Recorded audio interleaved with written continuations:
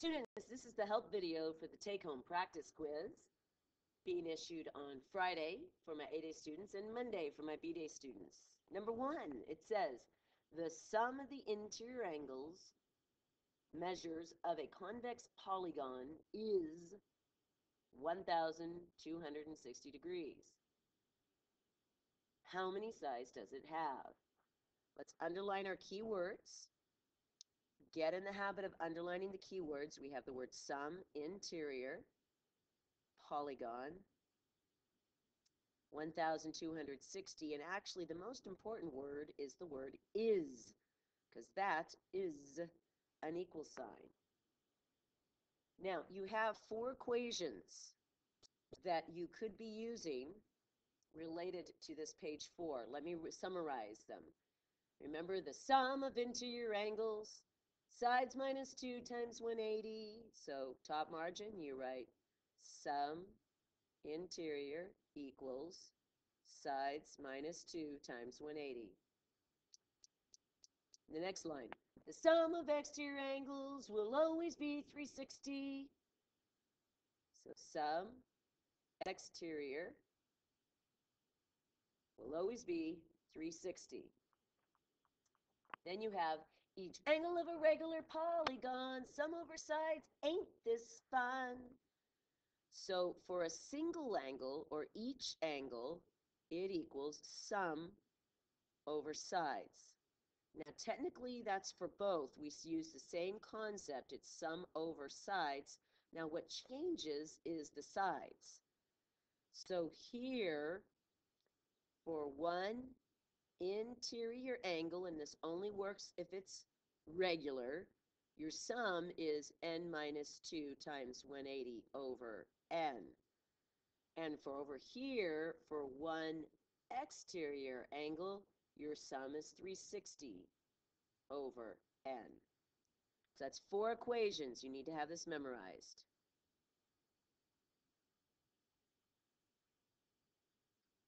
So looking at this one, we're dealing with the sum of the interior. So that's going to be this equation.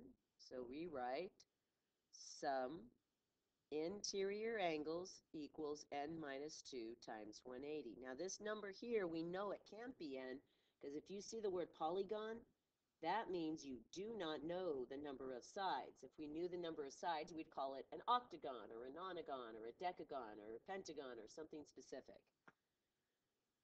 So the sum of the interior actually gets replaced.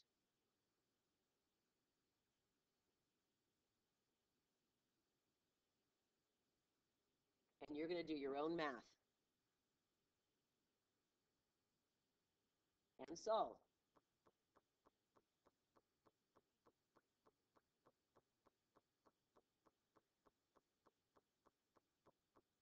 This one says the measure of a single exterior angle of a regular polygon is 36 degrees. What is the polygon called?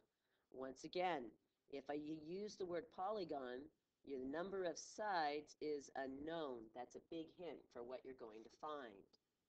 We underline keywords. We have a single exterior angle. It's a regular polygon, is 36 degrees. Once again, the most important word is the word is. So something is, and what is it's a single exterior angle. So we come up here and we see the single exterior angle is 360 over n. So we write 1 exterior angle equals 360 over n. Now you need to figure out where that 36 goes, and your ultimate goal is to solve for the number of sides.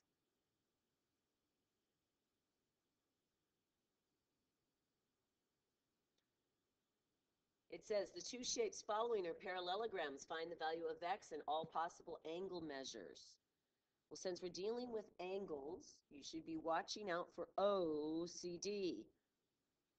So O,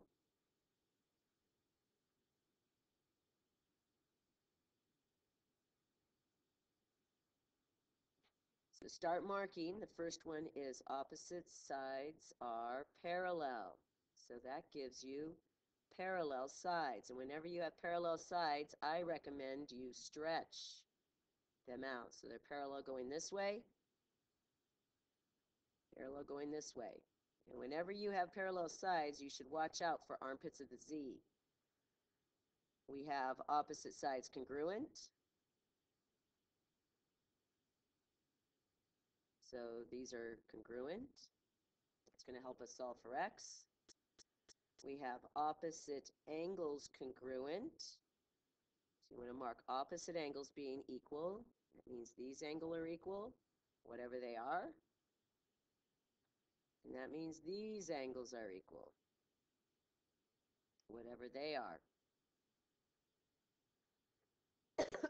Consecutive angles are supplementary. That means angles that are next to each other are going to add up to 180.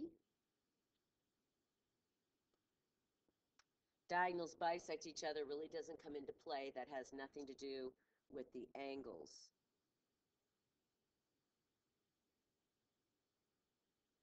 Okay, so starting with these concepts, the ones that are going to influence sides are parallel lines for armpits of the Z, opposite angles congruent, and consecutive angles supplementary. So using those three, you're going to find all possible measurements, value of x and the angles.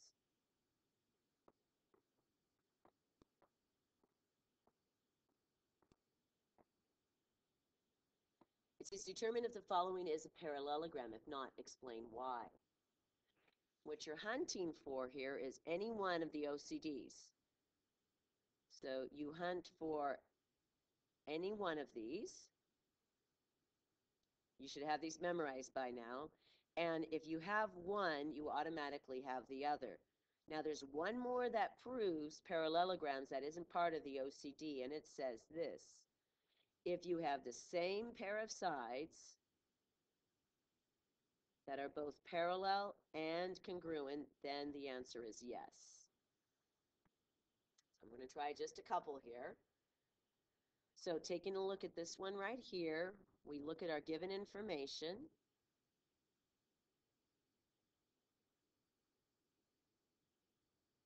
And we are given that these sides are parallel. So that's given, they're parallel. And then notice, watch the angles here. This angle's equal to that angle. So that gives you armpits of the Z if those angles are equal. So that forces these guys to be parallel. So the answer is yes, it's a parallelogram because opposite sides are parallel.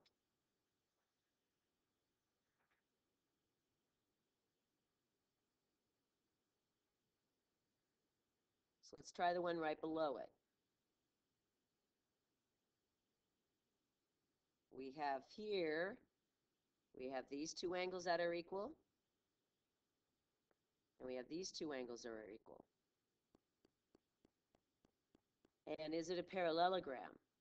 Well, opposite angles, are they congruent? The opposite ones. Are they congruent? And the answer is no. So this is not a parallelogram, and the reason why is because opposite angles not congruent, comma, could be an isosceles trapezoid.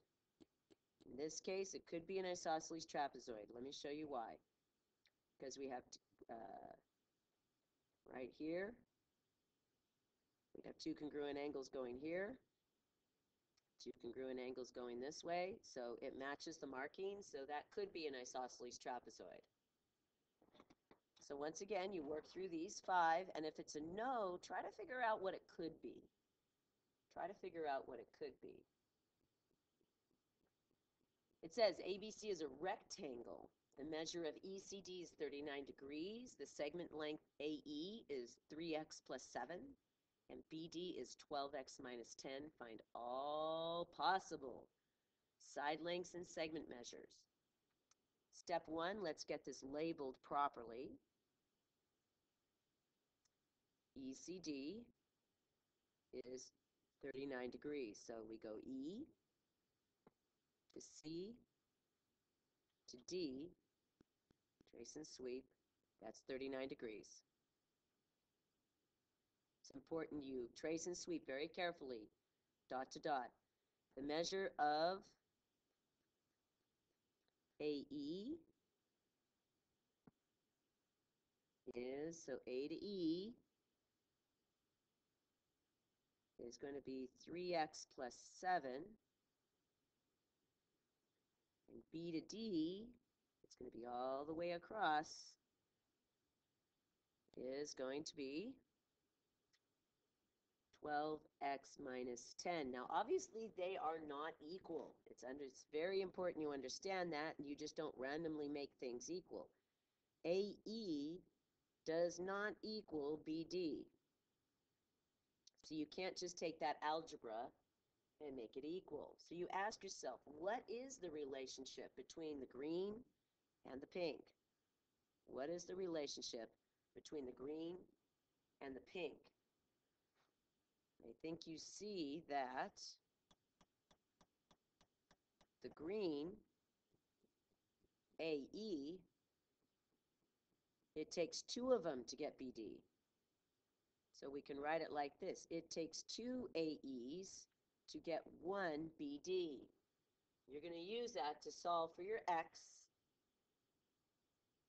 and then work from there to find all the other segments and sides. Now, as far as angles are concerned, keep in mind the OCD qualities, as well as the fact that this is a rectangle and you have right angles.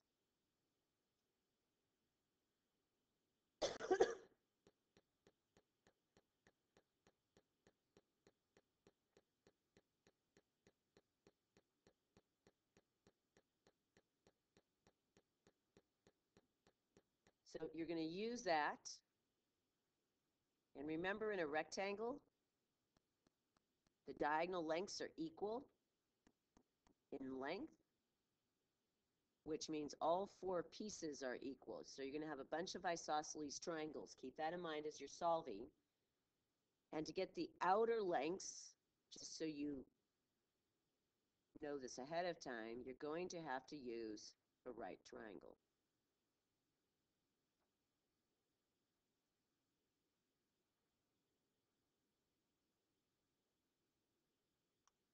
It says rhombus in rhombus EFGH below, EG is 18, FG is 15, and the measure of HGE is 53.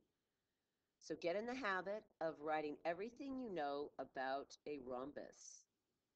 Take it from your quad family tree. Just get in the habit of listing everything, put it on the diagram, and then work yourself from there.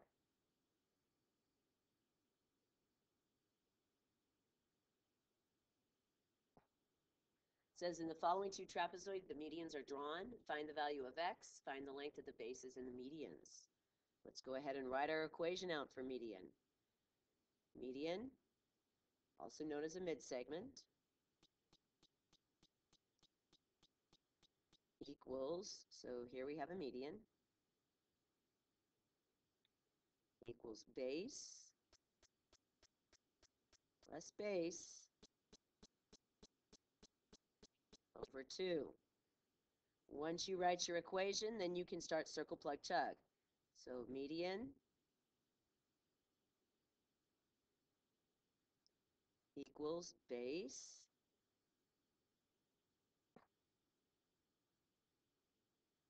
plus base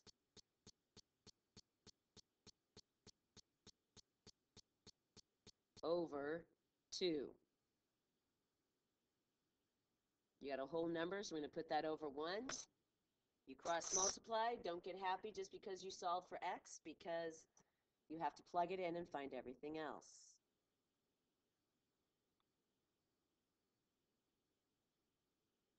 The rest you're doing on your own. Good luck.